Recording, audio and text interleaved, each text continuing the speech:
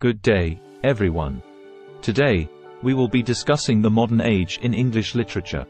The modern age, which is also known as the 20th century, was a time of great literary innovation, experimentation, and cultural upheaval. It was a time marked by 2 world wars, the rise of mass media and consumer culture, and the emergence of new literary movements and styles.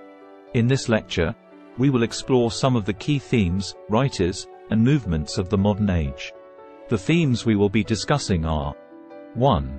The questioning of traditional beliefs and values. 2. The horrors of war and its impact on society. 3. The search for meaning and purpose in a rapidly changing world.